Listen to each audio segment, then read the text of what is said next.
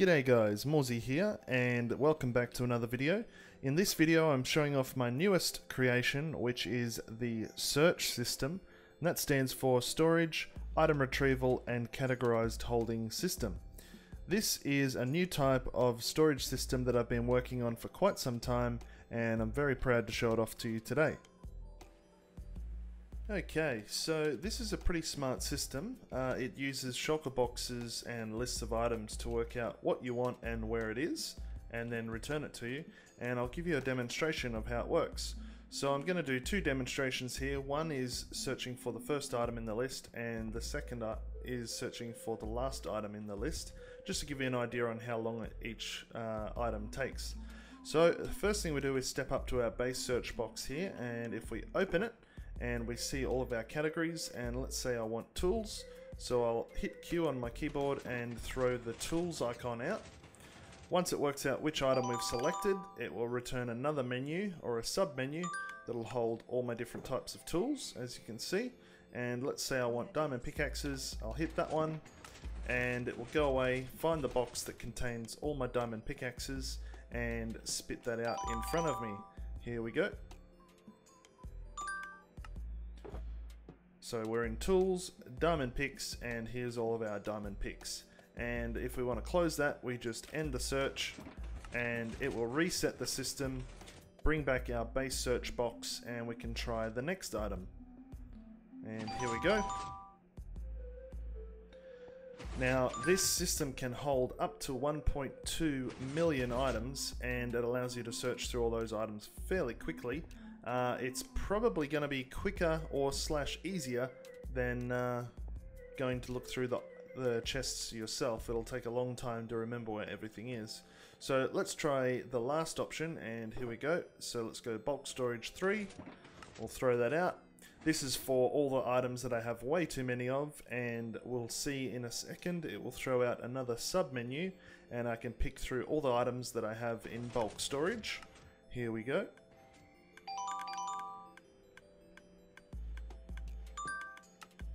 Here's the chest, so this is bulk storage 3, and I've got all these items here in bulk storage, including all this cobble, and let's go to cobblestone 9. So that is the last entry in the list, and it's working now to try and find cobblestone 9 and bring it up for me. And here we go, it will be very shortly, making some noise, and it's going to pop up here in a second. There's the chime. And here it is. This is bulk storage 3, cobble 9, and here's all the extra cobblestone that I have. And that's basically how it works. Alright, let's take a look at some of the parts that make up this system. So here we see the storage cells, and each storage cell is one wide tileable and takes up to 27 shulker boxes that you can have obviously full of items. And it uses pulse lengths to determine which item you're looking for and dispenses them correctly. It saves the position of the chest that it's just given you, and when it returns it goes back into the same order. So we've got two sides. So this side has 14 chests and this side has 14 chests, each with 27 shulker boxes in them.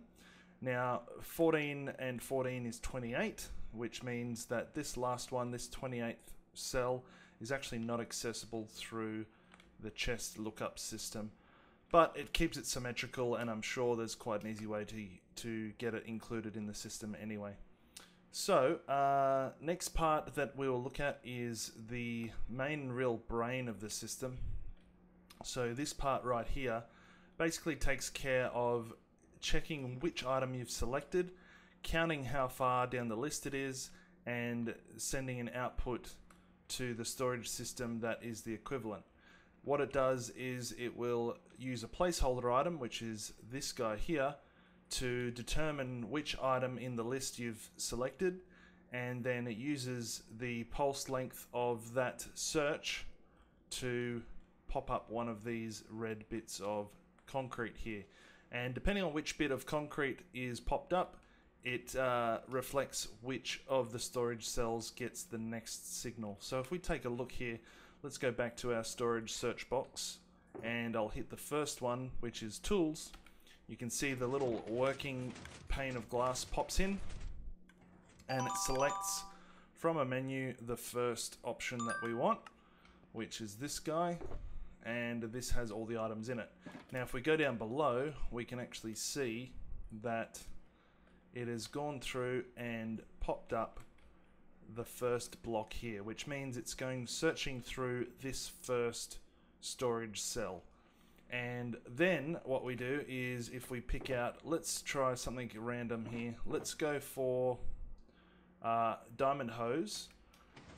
So that's the fourth item in the list, and this machine here, I won't open it because it's a trap chest. You can hear it will put these items back in, and the fourth item is removed. Now that box is probably going to be empty or full of random stuff. Yeah, it's empty, so we'll have to actually get rid of it. So what I'll do is I'll just chuck a random item in.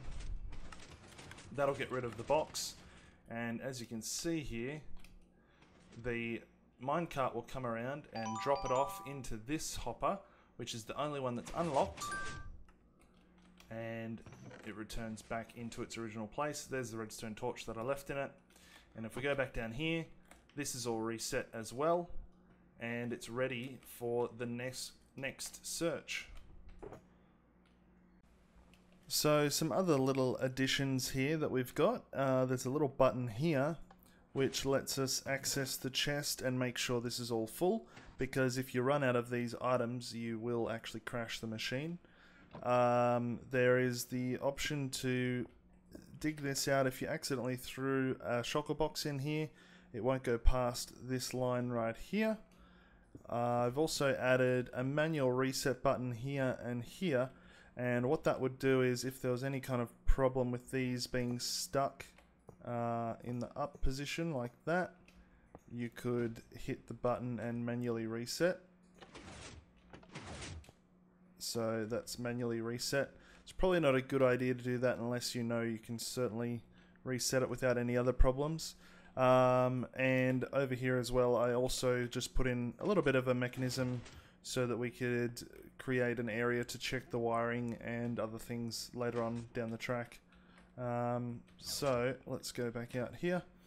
That's pretty much all I wanted to show you guys. I'd love to hear what you guys think, any feedback or suggestions.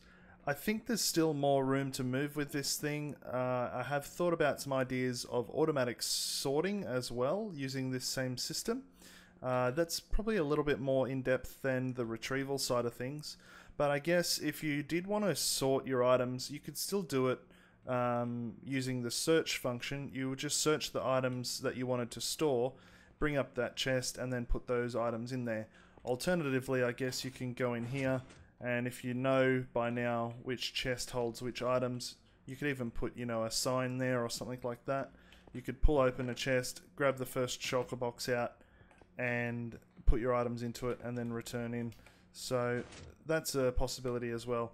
Definitely a lot more things that could be done with this system, but other than that, I really wanted to show you guys what I've been up to. As you can see, it's taken me quite a few iterations to get to this point. This is the culmination of quite a bit of work. Actually, I also wanted to mention the initial idea for this came from one of Etho's episodes a while back. I can't remember the episode number, but it was a very long time ago. He talked about something similar, having a menu that you could select items from, and I think that might have been something to do with how he set up his Nexus build. But I took that idea and worked on it and came up with this indexed sort of system, and I think it's a pretty cool design. Anyway, let me know what you guys think. Let me know if there's anything that you think I could improve on or anything like that. And yeah, we'll see you around next time.